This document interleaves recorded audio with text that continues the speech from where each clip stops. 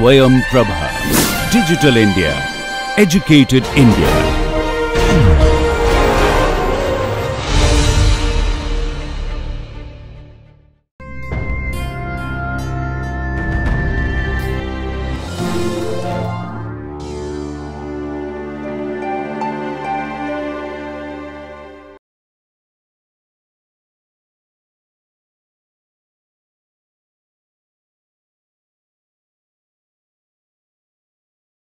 So, today we will talk about synthetic polymers. So, this will again be a reasonably brief talk. So, I will only focus on things which have been studied extensively. So, obviously you can look at any synthetic polymer as long as it is biocompatible. However, we will focus on some things where people have actually demonstrated reasonable success with respect to using it for tissue engineering applications. Okay. So, why do you want to use synthetic polymers? Yeah, as long as natural polymers do the work, we would not have to look at synthetic polymers, right. But we already discussed natural polymers have some serious limitations, like source could be a problem because it can actually cause immunogenicity and contamination issues are there, batch to batch variations are there, your properties are not really tailorable. There are some problems which has made people look at synthetic polymers. So, the advantage is they are more uniform and they have predictable chemical and mechanical properties. However, problem with this would be it is a foreign material, right. It could have some problems, but you can actually design it for specific purposes. You can actually make it free from toxins and contaminants, because you are going to be synthesizing it in a lab. You will have a lot of control over the quality of the material you are producing. So, you have choice over the monomers, the initiators, the reaction conditions and any additives you want to add to the polymer and so on. So, this way you can actually tailor many of the properties like crystallinity, melting and glass transition temperatures, molecular weights and side groups. So, these will give you desired properties which will actually be suitable for appropriate applications. Yeah. Between bioimplants and scaffolds. Okay, so if I am going to say an implant is generally not biologically active, in the sense that it is just there to provide some kind of a replacement. Okay, it is not helping in regeneration of the natural tissue. A hip and joint replacement is an implant, right. So, you basically use a titanium alloy and you put it in the body. That is not going to help in your bone growing back. Whereas a scaffold, a tissue engineered scaffold is supposed to help the bone to grow back. So, that is why if you were to use a hydroxyapatite ceramic, that would help in bone ingrowth. It will help in the cells for attaching and formation of new matrix, and it will integrate itself with the bone, with the existing bone. So, that would be a scaffold from a tissue engineering perspective. So, most of the times it will be inert. Implant will usually be inert, yes. But there are some degradable bioimplants which can be helpful for the bone growth, right? So, you have degradable implants, yes. So, degradable sutures, all those things are there. So, because it is not permanent does not make it bioactive. I am talking about activity. So, if you are going to load, so if you are going to use something where you are delivering molecules, then it automatically becomes active. That would make it more related to a delivery mechanism. So, it is a signal based approach, so which we are talking about, right. So, here we are looking at the material itself which can help in cell adhesion and so on. Okay. So, does that answer your question? Okay. So, what was the material you are talking about when you are saying material degrades? Magnesium degradable implants are there. Okay. Of course, the reaction it will be made to the the prolonged, the immediate degradation it will lead to that bone growth. Yeah. So, I haven't actually read a lot about magnesium and its bioactivity. I know Professor Sampath Kumar does that, so I don't know exactly the biology behind it. But if magnesium by degradation can actually stimulate it, then it would actually be a bioactive material. So, like a hydroxyapatite, right. So, it just depends on the biology behind it. I am not very confident about the biology of magnesium. Because nowadays all the implants are coming with hydroxyapatite coating only, so that the reaction will be more. Like Yeah. active, bioactive in nature. So that is for host integration. So to make sure that if you have a hydroxy, some ceramic coating, it makes sure that the cells can attach and your chances of dislocation and loosening actually come down because it now integrates with the bone. Right? So that's the idea. So host integration is another aspect of implantation. So that's another major concern when it comes to even tissue engineered products. Right? How you integrate it with your body is going to be a question. Okay, so with synthetic polymers, you have certain advantages. So people have tried different synthetic polymers, and they always stuck to things which have already been proven to be biocompatible. Most of the there are a lot of biocompatible synthetic polymers that are known. Many of them have even been approved by FDA for specific applications. It might not be specifically for tissue engineering, but you would usually have it approved for various applications. And if it has shown to be, if it is shown to be compatible, then you would want to try to see whether it is actually effective as a tissue engineering scaffold. So broadly these materials are classified as biodegradable and non-degradable. Biodegradable are the ones which basically degrade in your body in vivo. Non-biodegradable do not degrade inside your body. So examples for the biodegradable would be PLA, PGA, PCl and so on. These usually degrade based on hydrolysis. It is a simple hydrolysis reaction which will just degrade these into products that can be excreted out. Whereas non-biodegradable do not usually, it cannot be hydrolyzed, there are no enzymes which can actually break it down. So because of this they have to be confined for specific types of implant, like if it is going to be a permanent implant, then you might want to use a non-biodegradable material, or you would try to chemically modify these non-biodegradable materials to make it biodegradable. And you can also use it in blocks of low molecular weight, so that there can actually be elimination from the body. So for example, polyethylene glycol is not biodegradable, but below a certain molecular weight it can actually be excreted through your kidney. So if you use it in that molecular weight, then it will not be a problem, it can actually be removed from your body. So PVA, polyacrylic acid, polyhema are all some of the examples of non-biodegradable materials which have been tried out for tissue engineering applications. So we will go through some of these in reasonable detail. So this is PGA, polyglycolic acid. So this is a linear polymer of glycolic acid. So glycolic acid is actually produced in your body during normal metabolism, which means the degradation products of polyglycolic acid are not going to have any toxic effect in your body. However, this material itself goes through bulk degradation. It is not just surface degradation, surface etching is not what happens, it just bulk degradation happens, which means it can actually get degraded reasonably quickly. So in vivo degradation happens only through hydrolysis. This process can also be catalyzed further by molecules which have esterase activities.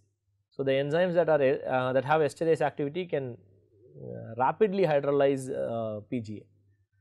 So the in vivo degradation studies have shown that it usually loses its strength within the first 2 months. 1 to 2 months it loses its mechanical strength, and complete degradation happens within 6 months.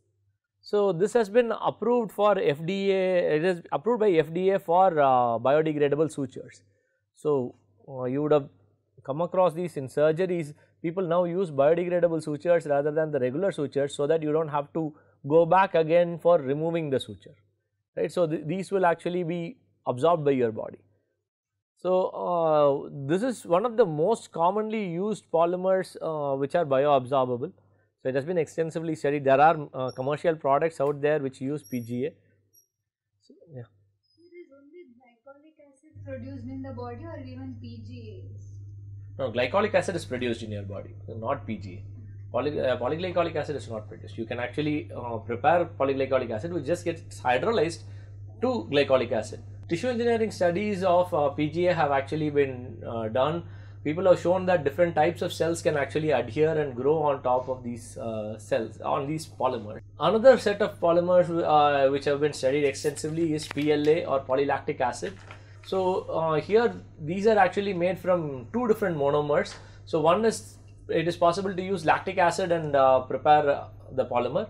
Other option is to use the cyclic diester, which is lactide, and then prepare this. So the direct condensation of lactic acid monomers to form PLA should be done at temperatures which are milder. So only then you would prevent the formation of cyclic diesters.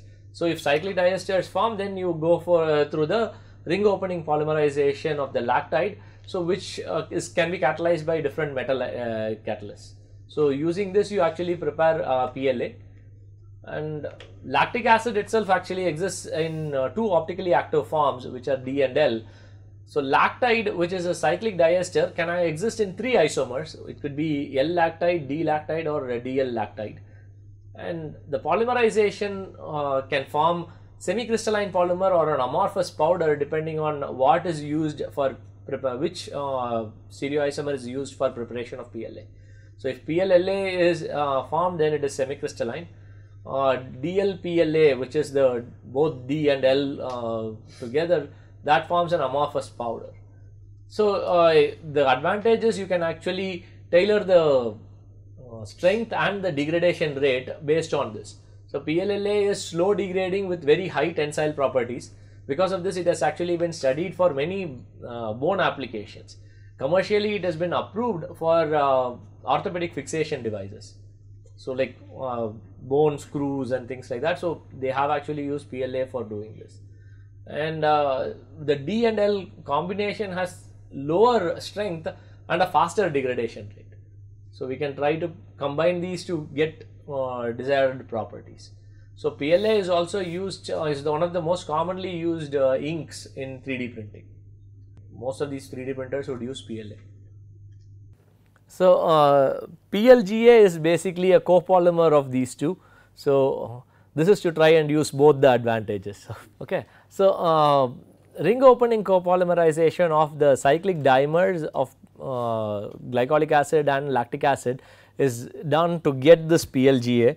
So what people have shown is there are different forms of PLGA can be formed based on the initial concentrations, initial molar ratios of lactic acid to glycolic acid, and they are usually written as PLGA X is to Y, where X is the concentration percentage of lactic acid and Y is the percentage of glycolic acid. 75-25 means 75% lactic acid, 25% glycolic acid. So the advantage of doing this is the physical properties themselves can be tailored. So this also degrades by hydrolysis in the presence of water. The rate of degradation actually can be related to the monomer ratio. If you have very high glycolic acid, then the rate of degradation is faster, because glycolic acid PGA we saw that had a faster degradation compared to PLA, right. So it would have faster degradation. However, this correlation is actually not linear. So in some points it does not actually fit that. One example is 50-50 PLGA. PLGA 50-50 actually shows much faster degradation, which is actually faster than both PGA and PLA. So I do not know the chemistry behind it, but in general this has been observed. So PLGA has been approved for many drug delivery applications and has also been extensively studied for tissue engineering applications. People have shown many advantages to using this. There are some disadvantages as well because of the acidic nature of this material. The pH in the localized regions could actually become lower, which could cause cell death, and it could cause some damage. So people have in some studies have shown that. So trying to use this has its own advantages and disadvantages. Polycaprolactone is an aliphatic polyester with semi-crystalline properties. So the repeating units are 1 ester group and 5 methylene groups. So the structure you can see there, it is a highly water soluble polymer, and this is formed by ring opening polymerization to form degradable ester linkages. So the degradation occurs by surface or bulk hydrolysis of these ester linkages. So degradation is actually very slow, and it can actually be present in your body for up to 2 years. So it is usually used for processes where the regeneration is going to be very slow. So, PCL has actually been used in bone tissue engineering applications. So, they have shown that osteoblasts can actually adhere to this PCL and produce ALP. ALP is alkaline phosphatase, which is a marker for biomineralization. So, when ALP production is increased, then you know that there is mineralization of bone. So, people have shown that when osteoblasts are cultured with PCL, it shows an increased ALP production. So, to optimize the rate of degradation, many studies have tried to use PCL copolymerized with other materials like PEG and PVA and so on. So, the ones which we looked at till now, PGA, PLA, PLGA and PCL are all biodegradable. So, the ones which we are looking from here on out are non-degradable, non-biodegradable. PEG is a non-biodegradable material, however, it is very highly hydrophilic, it has very good swelling ability. So, because of this reason, it is actually used extensively in formation of hydrogels. We will look at what hydrogels are and we will go into details of hydrogels later, but can you tell me what you understand with the term hydrogels? Have you come across the term hydrogels? As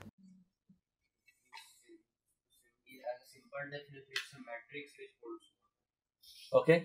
water. So, it can absorb water, right? Okay. So, that would be one, sorry?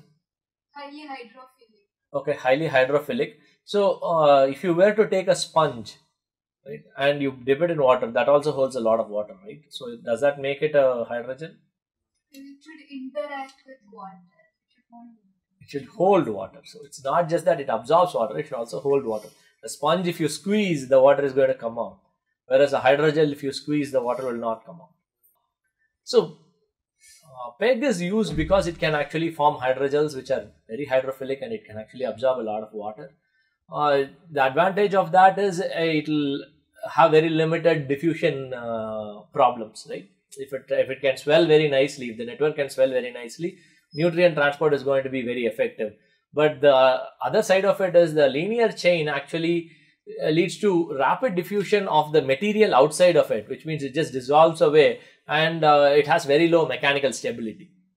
So, for this reason, people try to create PEG networks by attaching functional groups to PEG and try to cross-link it using covalent or other types of cross-linking. So, this is non-biodegradable, but can be degraded by copolymerization, can be made to be degradable by copolymerization with other degradable polymers. And as I already mentioned, below a molecular weight threshold, it can actually be excreted by your kidneys. So, if you were to use it at that molecular weight, then it's usually not a problem. Would activated charcoal be a hydrogen? No. Why do you think it would be a hydrogen? It's a solid absorber. It doesn't absorb water, right? It just absorbs other things. It's okay.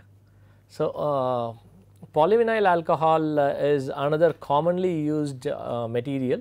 So, this is a water soluble polymer with excellent biocompatibility. Lot of studies have worked with PVA and shown that it is very useful for biomedical applications. And vinyl alcohol itself is not very stable, so it is synthesized using a two-step process. So, it is not just a direct polymerization of vinyl alcohol which is done. So, what people do is they do the first step is the free radical polymerization of vinyl acetate, and the second step is hydrolysis of the polyvinyl acetate to form PVA, polyvinyl alcohol. So, this hydrolysis actually can be controlled. So, you can have varying degrees of hydrolysis. So, just like how you have varying degrees of deacetylation for chitosan, you can have varying degrees of hydrolysis for PVA, and based on the degree of hydrolysis, the mechanical and the physical properties can actually be different. So, it has been used in many applications. PVA, there are actually review articles which talk about PVA for tissue engineering applications. You can go and read it up. It is done for many different things. Only limitation with PVA is it is so hydrophilic that it does not support cell adhesion very effectively. So, in some cases you actually need to maintain a balance when it comes to hydrophilicity and hydrophobicity. If it is going to be very highly hydrophilic, it does not support the cells as much as it should. So, because of this reason people usually use it along with other natural polymers. So, various types of natural polymers have been used along with PVA, cellulose and cellulose derivatives, hyaluronic acid, collagen, all these have been blended with PVA to improve its cell adhesion properties. So, this is just a bunch of other synthetic polymers which have actually been studied. So, you have polypropylene fumarate, polyorthoester, polyanhydrides, polyphosphazine, polycarbonate and polyurethanes, which have all been studied for different applications. Polyurethane, so these are all approved for biomedical use and they have been shown to be biocompatible. So, people have just tried it for tissue engineering applications. You will be able to find papers which talk about other synthetic polymers as well, but these are some of the more commonly used synthetic polymers. So, another class of polymers, synthetic polymers would be the conducting polymers. So, polymers in general do not conduct electricity, right. So, they are very poor conductors of electricity. So, there are a special class of polymers which are called conducting polymers. So, this is actually a Nobel Prize winning discovery. They won this discovery actually won the Nobel Prize in 2000, I think, for chemistry. So, the conducting polymers which are shown here are polyaniline, polypyrrole and P dot, which is polyethylene dioxythiophene. So, these are some of the common conducting polymers. So, these as polymers themselves have conducting properties. However, they have some limitations because they do not have the desired mechanical properties. They actually are brittle when they are fabricated into scaffolds and other materials. So, they are blended with other polymers to prepare conducting polymer composites. So, these are they have actually been fabricated into multiple things and have been used for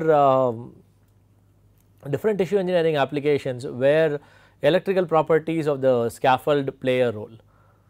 So, people do try to prepare these materials in different ways, and we will actually look at how to fabricate these scaffolds. So, fabricating a scaffold is actually a crucial aspect, right. So, having a polymer is one thing, from the polymer to actually make it to resemble the ECM is a serious thing which we need to look at. So, the fabrication strategies have to be optimized. There are many different strategies. So, these are just a bunch of them which I have shown here, and you can look at many other things as well. So, leaching methods where you have solvent casting and salt leaching, ice particle leaching, gas foaming and salt leaching, these are all some of the leaching methods. And you have microsphere formation where you can have biodegradable microspheres or macroporous beads or particle aggregated scaffolds being formed, and phase separation methods like freeze drying or thermally induced phase separation could also be tried, and fiber spinning methodologies to form nanofibers, microfibers, non-woven fibers and so on. Injectable gels can also be prepared. 3D printing is one of the latest technology where people are trying to print many of these things. Okay, so, these are some of the scaffold fabrication strategies. We will discuss some of them here, and 3D printing I will discuss in greater length in the next lecture. So, this is solvent casting and salt leaching. So, this is a very simple technique. So, all you do is you take three things: you take the solvent, polymer and a salt. So, the salt here is NaCl. So, you could also use sugar or whatever, right. So, it is something which can form a crystal. So, you basically mix all of these, and now what happens is the salt has actually dissolved along with the polymer, and you pour it in the mold, whatever the mold could be. So, here they have just shown a disc like mold. You pour it in this mold, and once it is dried out, so you keep it in room temperature or in vacuum to evaporate the solvent. So, you now what you have is a polymer disc in which the salt is dispersed all over, right. So, you put it in water and wash it. So, what will happen is you would have dissolved all the salt away. So, now the positions in which the salt was present have these pores. So, that is a salt leaching technique, and then you can freeze dry it to eliminate all the remaining solvents and so on. So, this is a SEM image of a solvent cast salt leached material. So, you can see nice cube kind of pores. So, this is where the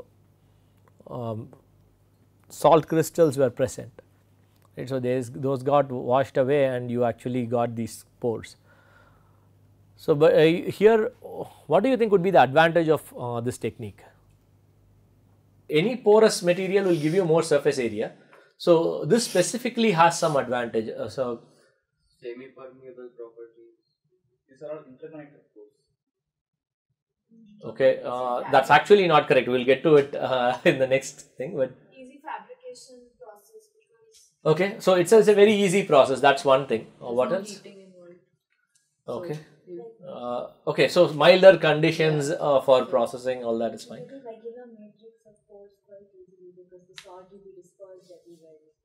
Okay, so you are able to get regular pores. So, okay, I will rephrase it slightly to fit what I want to say. So, you can actually control the porosity. So, based on the salt concentration and the type of salt you use, the pore size and pore distribution can actually be controlled. Okay, so that is the advantage here. So, as far as your claim of it being interconnected pores, it is actually not true. So, if you were to look at these points, so these are actually deep pores, right. So, the ones where you see the dark black or deep pores, whereas if you look at these spots which are more grayish or even whitish, they are actually not deep. So, those are you are saying the polymer surface itself, right, but these are actually pores which have been formed. So, those are places where the salt was present and it has just been dissolved away. So, in some cases you would have gotten interconnected pores, but in many cases you would actually not have very good interconnectivity in this method. Okay, so, to get better interconnectivity, that is why you do gas forming and salt leaching.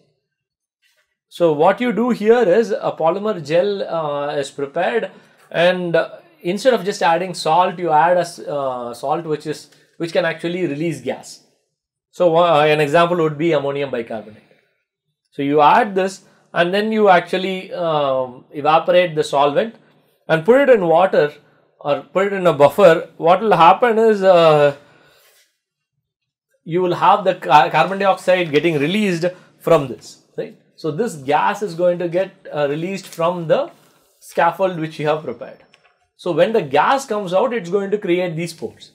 So, that you will end up with porous scaffold. This after drying and freeze drying, you can get a macroporous scaffold. So, the scaffold will look like this. So, if you look at this, even the smaller of the pores would actually have some of these connections where you would actually see that it is reasonably interconnected. So, you would have very small, those are the places where the gas would have escaped out and created these pores. So, because of this, this shows a very good interconnectivity. So, that is the advantage of using gas forming technique. Okay, so, but these are all very simple techniques which people have been using, where they have shown that you can create porous structures. But what would be the disadvantage of this compared to the salt leaching? Density would be way less for any porous material. If you increase porosity, your mechanical strength is going to come down. Okay, as long as you keep increasing your porosity, the mechanical strength will have to come down, right, because you have pockets of just air. Can you elaborate? What do you mean accumulation?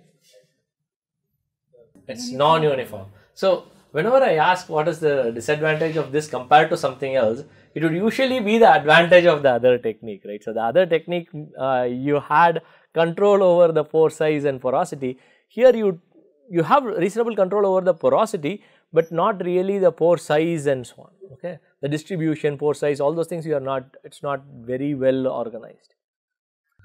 So, microspheres, you guys would have prepared it for different applications, primarily for entrapment of enzymes and things. So, the same thing can actually be used in tissue engineering applications as well, but people do not generally use just a microsphere. Although people have earlier studied it, nowadays people just do not use a microsphere by itself, because that does not resemble what your ECM is. So, people will use microspheres along with other materials. So, where you can use the microsphere to load molecules and so on, So, microsphere shown here is quite simple. All you do is dropping it while the cross-linking media is spinning, and you create a microsphere. So, this is a simple PLGA microsphere, I believe, on which human disc cells are actually cultured. So, this shows that cells can actually adhere, and depends on the material you have chosen, and you will get nice beads of uniform size. All that you need to control is the viscosity of the material, the rate at which you actually release the material into the media, and also the diameter of the pore which is used for releasing the media. Freeze drying is another commonly used technique. This is actually one of the more popular techniques which is currently being used extensively, even more than salt leaching or gas foaming, because it's really simple. All you do is dissolve it, mold it, freeze it and dry it. That's it. As simple as that. So, you actually create pores because of this freeze drying technique. Right? So, we in the last class or some class I actually discussed freeze drying, right. So, freeze drying is a lyophilization technique where you actually have a sublimation process happening. So, can somebody actually draw the phase diagram for water and explain the sublimation process? How would it look? Pressure versus temperature. Something like this, right? So, which region is which? High pressure, low temperature is solid. Yeah. High pressure, low temperature is Solid. solid. Okay. Then high temperature, low pressure is gas. What? Steam. Which is one? Gas. That. This one. Yes? Yeah. Steam. And one Okay. between both. Okay. This is liquid. Okay. Confident? Yeah. Okay. Okay. So, you guys are doing thermo now, right? So, now that you have the phase diagram, can you actually tell me what's the process of lyophilization from here? Basically, at a low temperature, they reduce the pressure. So, all the water submerges. So, directly it goes from solid to vapor. Yeah. There's no liquid. You just have to go here. So, instead of, see, usually solid goes to liquid and then to vapor. So, instead you just, so it depends on which pressure region you are in, right. So, if you are in a very low pressure, so that's why you create vacuum during lyophilization, and at vacuum you make sure that you can actually sublimate it at low temperatures rather than heat it, and where you have to have a vaporization process. So, the advantage is it creates pores as well as it does not damage the material. It's a very it's done at low temperatures, right? Very low temperatures. So, because of this, it does not damage the material.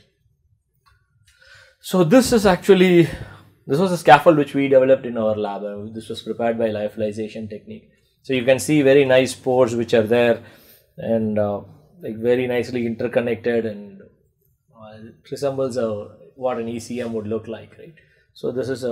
What kind of microscope is used to It's a scanning electron microscope. So, we will discuss characterization extensively. So, there will actually be, there is a lot of things which you can use. So, this is a scanning electron microscope. There are different microscopes which can be used for such things. So, you get these images. So, even the image which I showed, most of these images are actually SEM images only. This is also a scanning electron microscope, and this is also a scanning electron microscope image. So, for observing surface morphology, SEM is the most common method used. So, another technique which is commonly studied is electrospinning. So, in this technique, what you do is you take a syringe and you fill it with a polymer solution, and the syringe dispenses the polymer solution, which is exposed to a high voltage environment. So, and this basically breaks the polymer flow into thin fibers, which is collected by a collector which is grounded, and the collector can actually be a rotary drum, it can be a flat surface, and so on. So, depending on the collector surface, you can actually get either non-aligned or aligned fibers. So, this is electrospinning. So, you get very thin fibers now in the a few nanometer thickness is actually possible when you get these things. So this provides a very high surface to volume ratio, and it also provides a nanofibrous mat which resembles ECM in many of the tissues.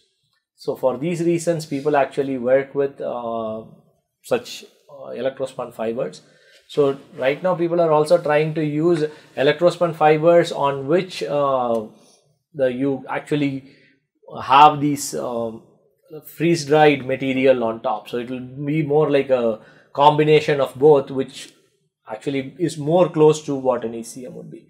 People are trying different things, and these are some of the technologies which are used for preparing the scaffolds. So we'll talk about 3D printing in the next class.